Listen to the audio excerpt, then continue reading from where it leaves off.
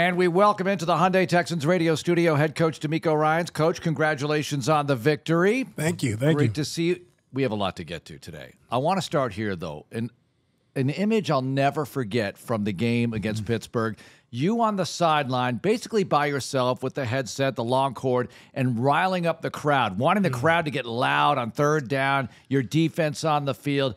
Almost like there's a re-education process going on here because they do get loud, but you were reminding them at the same time. Right, for sure. And I was trying to tell our guys to make sure we get the fans involved, let them understand third down. We need them as loud as possible. That's how you truly create that home field advantage, man. I wanted our fans up and rowdy, making the communication difficult for the opposing offense. And it got loud at times. And I tell our guys, man, you continue to make plays, fly around like you're flying around, right? This place will be erupting. Coach, you've talked about the word swarm from the time you got here. I don't know how long it was into your press conference. You mentioned the word swarm. Yesterday, it felt like that was the epitome of swarm. Is that the way you want your defense to play what you saw yesterday? That's it. That's a start to it, right? We're getting there. That was a step. That was as close as we've been, right, as a defense, right, to swarming, right, to holding an opponent, a tough opponent in Pittsburgh, to hold him to 6 points. Right, that doesn't happen often in this league. So credit to those guys and how they, right, didn't allow touchdowns, right? But when you talk about attacking the ball, Steven with his interception, we had a couple forced fumbles from Pitre, from Jimmie Ward, like, guys flying around. You talk about 8, 9 guys at the football. That's what it looks like. And guys having fun. Seeing the enthusiasm from the guys when they made plays. That's what it looks like. And we just keep building off of that. And that's why you can truly overwhelm your opponent. To have Jimmie and Pitre play together for the first time, what did that mean for the D? It was huge for the D. I mean, seeing Jimmie and Pitre and their connection they had in training camp, right, it was great having them back out there. Now, they still have some work to do as far as, knocking off a little rust because it's been a while. First time that they've actually played in a game together, right? So, if they continue to grow together in games and play off one another, it's going to be very, very important to our defense having both of those guys out there and also having Eric Murray step in for us as well and provide some quality reps, big-time third down stop. I mean, he's done a really nice job for us as well. I want to ask you about the first drive, but since we're talking about defense, I'll ask you about the second drive of the game, Steven Nelson's interception. It was a play that looked very similar to what they had run the week before against the Raiders, and he talked about how he recognized it, saw it. And it's one thing to recognize it and see it, Coach. It's another one to go make a play on the ball the way that he was able to. How much did that juice up your defense getting that turnover at that time? Oh, that was the game-changing play, right? And we knew going into this game all week, we focused on, man, if we win the turnover battle, we win the game. Right? And our offense, credit to them, they didn't give it away at all. So 0 for our offense, and we go out, we take 1, we win the turnover battle, we win the game. But that's Nelson every day in practice, right? He's going to jump a route and make a play and pick the ball off. It's like, hey, man, how you know that was coming?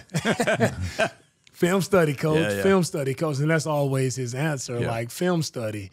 And so I try to teach our young guys, watch the way Nelson practices. Right. If he sees something, he jumps it, and he picks the ball off. He makes the play. Now he shows up in the game. He recognizes a formation, recognizes a route stem. He goes and makes a play. That's what being a pro is all about. Linebacker play, Henry and Christian lead the way in tackles, Coach. And the fact that they were together at Alabama, is there sort of a DNA thing that occurs because they're already brothers coming in here along with Will? Does the Bama factor apply at all? And can you just talk about their performance? I think for those two guys, you can see, a true connection. They're truly best friends when it comes being off the field. So having that tandem out there together, I've actually seen a lot of growth in Christian. Right, since Henry has been out there, they work well with one another, right? And seeing both of the young guys grow at the linebacker position, right, it's fun to watch. They're making plays all over the field, starting to get more consistent, and it's gonna be a rocky road to climb, but they're headed in the right direction. Henry's doing a great job with communicating. Christian is doing a much better job of just flying around, playing physical. He had a couple physical tackles yesterday. That's what I've been asking him to bring to the defense more, just more physicality, and it's showing up. And so I'm excited about their improvement. Coach, I don't know if you were asked specifically about Sheldon Rankins, but he was brought up in the press conference, and Mark and I actually talked about it this morning. If you live with the numbers, maybe the numbers don't say TFLs and sacks and all that kind of stuff, but I felt like Sheldon was playing really well. So it was good to hear you talk about him and the way that he's playing. What have you seen from Sheldon, and what's he bringing to your defense? Yeah, what he brings is how the style of play I want to play with up front. And you talk about attacking, right, resetting the line of scrimmage.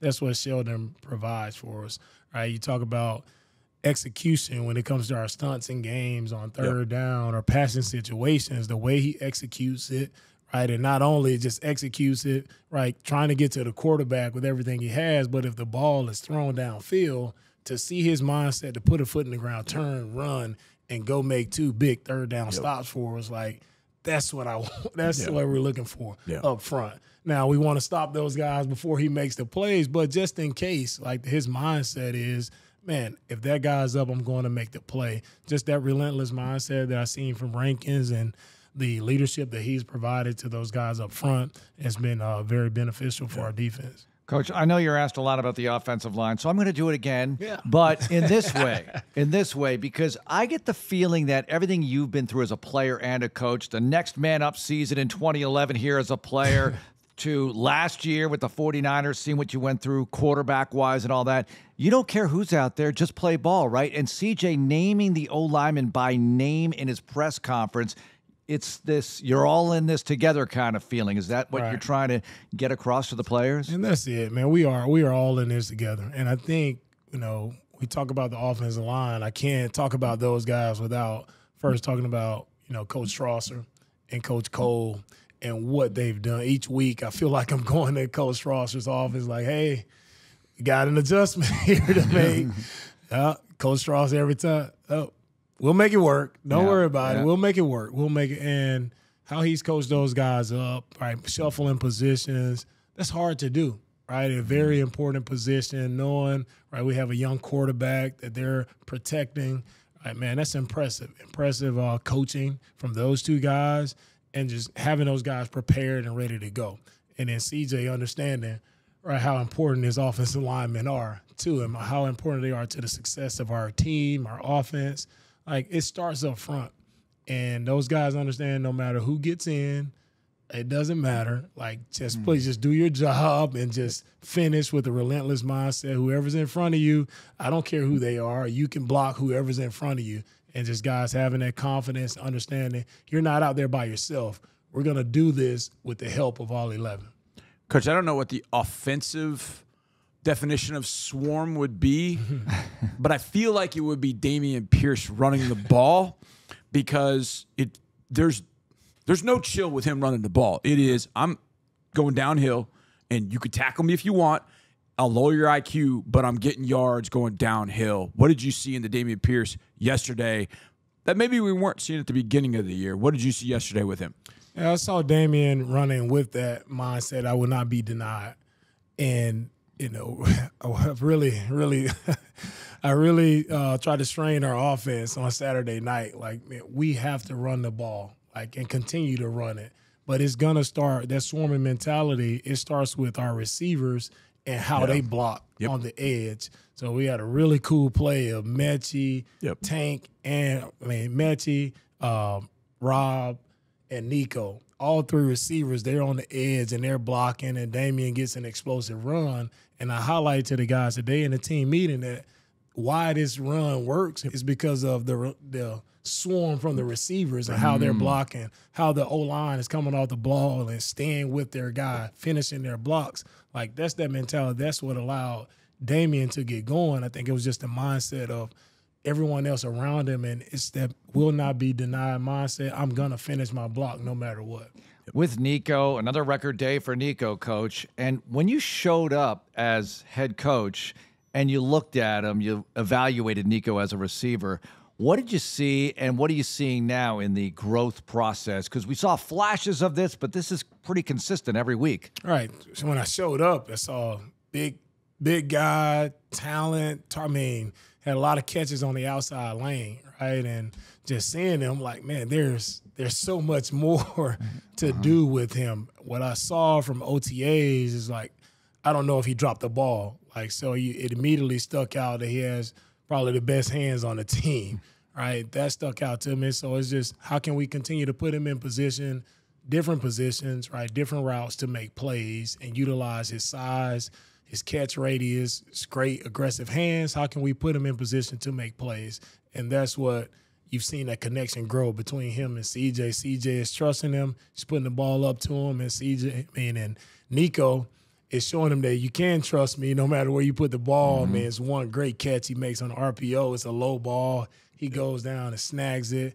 It's just that connection has been fun to watch. It feels like you put the no block, no rock sort of thing on the receivers. Like, you're not blocked, you're not going to get the rock. Coach, I don't know how far we've gotten into this interview without mentioning your quarterback and what he's done offensively. And look, I know he's a rookie, and obviously there's a long career ahead of him and all that kind of stuff. He's going to do a lot of great things. But what has he done for your offense at this point right now? Because it felt like yesterday you could run it when you wanted to, you could throw it when you wanted to. He felt calm behind an offensive line that was banged up. What does your quarterback bring into your offense, into your team right now? Really, when I see CJ and the offense and where they progress to, I think CJ is just, he's provided confidence to this offense. Yeah. And, showing it multiple times when we, weren't protecting as well to start, and showing when we had protection and the plays he made, guys were like, oh, okay, man, if we do protect, like, give him time, he can drop dimes all over the field, right? And so he's provided that confidence that, hey, as your quarterback, I can go and make a play for you guys. I can deliver the football wherever we need it put on the football field. And they're starting to trust in him, starting to trust in each other, right? And they're all playing together in a confident way. And that's how you go and play as well as they played on Sunday. I guess that's got to affect play calling for Coach Slow, as they call him, as well, because late in the first half, there you are. You don't have a lot of time, but, hey, let's go get at least 3 right here, and you did that. Right, yeah. End of the half, we want to finish with the ball. If we can, finish with points. And the way they executed the 2-minute drive there, about 40 seconds left, just the execution, everybody understanding the situation, understanding how quickly we needed to move down the field, understanding the clock situation. It was beautiful to watch. Just everybody operate. Jared Patterson, how fast he's running down to get the ball and execute to get the spike. It's beautiful to watch. When everybody's executing, doing their job, right, you can move the ball, you can score points in this league. That's 2 weeks in a row. Last play of the half, Kaimi knocking home a field goal at the last play, which is pretty nice. Coach, some of the players we've heard talk about kind of the message this week. Everybody knew the date of the last time you had won at home. We knew it. I mean, we knew the number of days. I mean, December 26, 2021. Like, if you said that date to us, that's the last time we won at home. Why was that such an important message to relay to the players, and how did you see them kind of take that message in this week? Right. It's I popped that date up. I popped the big slide up in our team meeting on Saturday night, and I put that date up there. And it's important to me to let our guys know, like, man, it's time to change how our fans feel when they walk out of our stadium, right? And we want our fans, right, to walk out of our stadium excited, as for the first time since 12, 26, 21, that our fans are able to walk out with the smiles on their face, excited about the team, their team, right, proud of their team. And that's why it meant a lot to me to make sure our players knew that this is bigger than the Steelers, right? It's bigger than anything that we have going on, but we can change the hope of our city, the hope of our fans, just by going out providing a win, because they haven't felt this in a really long time. So let's go and change that narrative. So JJ goes into the Ring of Honor. He said before the game that he spoke with the team and said some things to the effect of, hey, if you put the work in, that's the most important thing. You can enjoy being a professional football player, and it's enjoyable, but it's only enjoyable when you do put the work in and get the results of that work. How is that message? How did you see it? Perfect message, perfect timing, right? JJ spoke to our team on Friday. I asked him to just say a few words about just how he prepared, how he played and what does it mean to him. And, he gave an on-time message to our guys. It's just focus on the moment. Like, take a chance to just soak it all in and understand, right, what you have in front of you. You get the opportunity, right, to play in the NFL. Like, don't waste one moment, right? Own every moment that you have. And that was the perfect message from JJ. And they could see, like he said, like, everything else will take care of itself, right? If you handle your business on the field and do that the right way, all the things you're looking for off the field, whatever comes with it, it'll come. But just focus on the ball, focus on the process. And I'm very thankful for JJ coming in and giving that message. It's awesome when you have a guy who come in and he's going into the Ring of Honor and he kind of reiterates the message about working and the work that you put in. Like, I was thankful. I didn't pay him for that message, but he came in and gave the exact message that I would give to the guys, different voice. So, man, thank you, JJ. Coach, I'm always enamored with not only you, but just coaches when they speak to your team, especially in the post game. Yesterday, it felt like listening to you in the post game. There's a different vibe in your voice. It was. I don't even know how to describe it. But how much did you think about what you were going to say to the team after the game, or was that just natural? It was just coming out. It was just emotion from the win. Oh well, it's. I really just hit on some things that I asked our team to do on Saturday night. Right, we talked about we wanted to run the ball more than 30 times. The things that it took to. I just went back and looked at the stats with the Pittsburgh Steelers and when they lost games, like winning the turnover battle, running the ball more than 30 times, right, creating explosives in the running game. And, man, when I got to after the game and I'm asking Jake, like, what did we do? And he's like, how many runs? I said, my first question was, how many runs did we have? Yeah. Right? And he's telling me, and it's like, okay, 38 runs. Hey, he gave me all the numbers. I'm like, this is awesome. And then I just went from the heart. And that's kind of how I speak to the team after a victory, or it's just coming from the heart. And that one, it did feel special because our guy, they did exactly what I asked them to do on Saturday night. So that's where I think that difference, it came from, just because I was so proud of what they did. And, man, the energy in our stadium, right? So many things went in that. Like getting the win the first win since 2021, and running the ball, how we ran the ball, swarming on defense, just everything just coming together, how it came together, right? With JJ's Ring of Honor thing, like, man, it was just a special moment, special win all the way around. And now you go to Atlanta. Oh, boy. And they've got some assets. There's no question about it. Some good moments on D. They have Bijan Robinson. They're a whole new challenge for you on the road in a relatively brand new building. It's not that brand new, but the Texans have never been there as an organization before. So what about the thoughts on the Falcons, Coach? Falcons, tough opponent. We had opportunity to play them last year. And, Arthur, he does a really good job on offense. So playing what I call positionless football. Like, you have Cordero Patterson, Bijan Wright, you have all these running backs. Kyle Pitts, is he a tight end? Is he a wide receiver? Multiple guys who can play multiple different positions that stress you when it comes to personnel challenges, who's on the field, the type of plays that they're running. So it's going to be a very, very tough matchup for us defensively versus their offense. And they have a new defensive coordinator this year. And they've been playing very well. Really good guys up front. Grady Jarrett, Calais Campbell, another tough opponents on the defensive line. It doesn't change. Go from Watt and Highsmith to Calais and Grady. It doesn't change a lot. So another big matchup for us. And I'm excited to take our show on the road. Coach, I don't want you to give anything away at all. But when you're playing players like you just mentioned, guys that, he's part tight end, a guy like Travis Kelce. Are there situations where you treat him as one position?